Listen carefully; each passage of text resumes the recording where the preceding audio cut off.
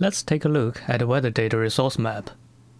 The EPW app aggregates the available typical meteorological year type weather data from 3 sources. From the Energy Plus website, climate.onebuilding.org, and also the ASHRAE IVAC2 dataset available to purchase from Whitebox Technologies.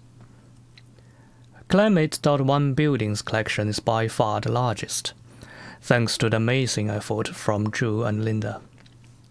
You can see a good spread of red dots covering all 7 continents, including Antarctica. This app requires Google Maps to work, which may cause accessibility issues for some users. The reason we chose Google Maps was its fantastic search function. If you know the name of a place, you can type and find it. For example, let's see Giant's Causeway. And here you are. Or even in your own language. Here is the Statue of Liberty in New York.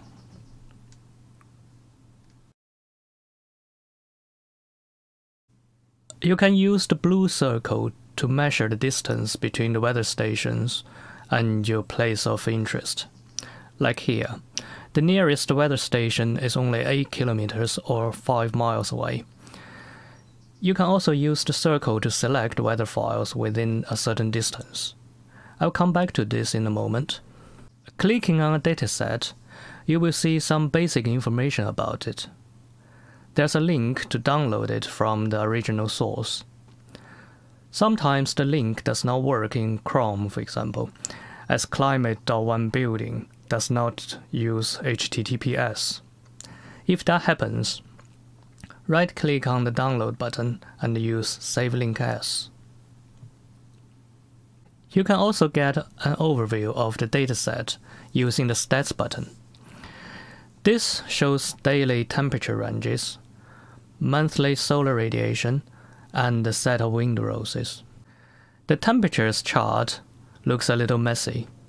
You can turn off the dew point temperatures to see the daily temperature ranges, or turn off the minimum temperatures to see how close is the dew point temperature to the dry bulb temperature, which give you an indicator of the humidity level. The wind rose charts show both annual and monthly stats. It's not a NOAA type of wind roses. Rather, it shows average wind speed on the radius and frequency with the shades. The reason that we chose this design is discussed in another video. You can find the link below. If you want to see more details of the dataset, you can open it in the data viewer. All the information here are extracted from the EPW file itself.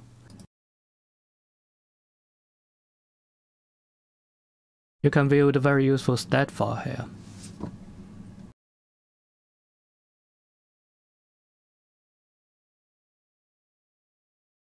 The Overview tab is largely the same as the Stats window, except that it shows yet another set of wind roses, this time using a radial heat map design. Point to a cell and you can see what's in it.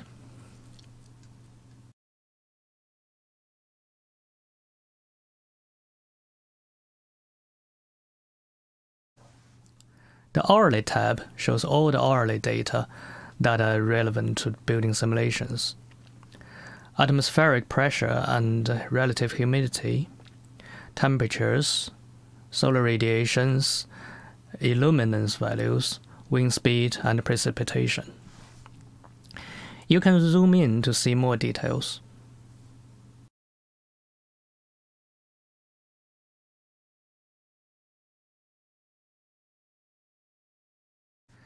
The EPW viewer has a second panel to let you compare 2 weather files.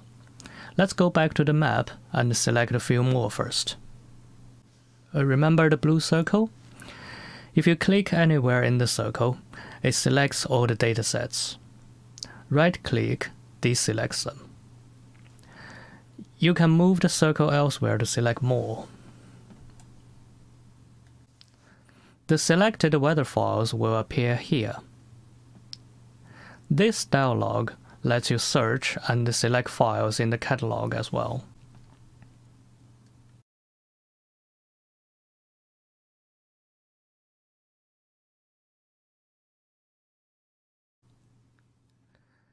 This may be too much. Let's have a look at the 3 datasets at Newark Liberty Airport.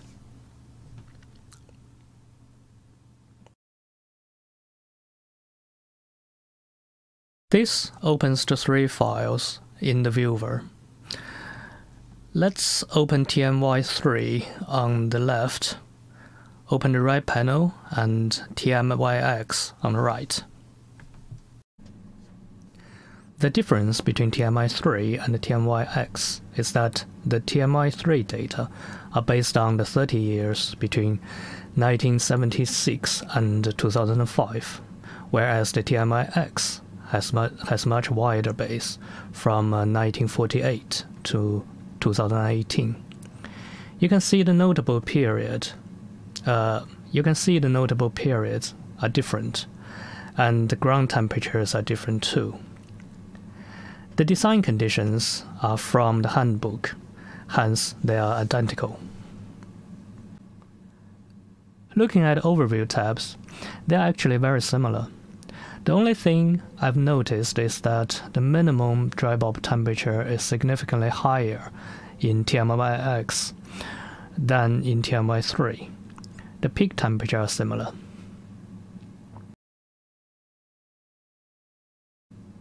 If you open TMYX for the more recent years instead, the lower temperature seems to be higher still, although the peak temperature is a little lower.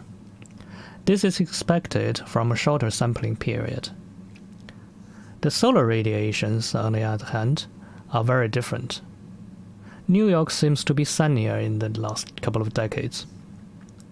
But whether this is a verifiable trend, I'm not sure. Okay, that's about the weather resource app. There is another purpose for selecting multiple weather files using this app. I'll keep it a secret for now until the relevant functions are fully implemented. Thanks for watching and see you next time.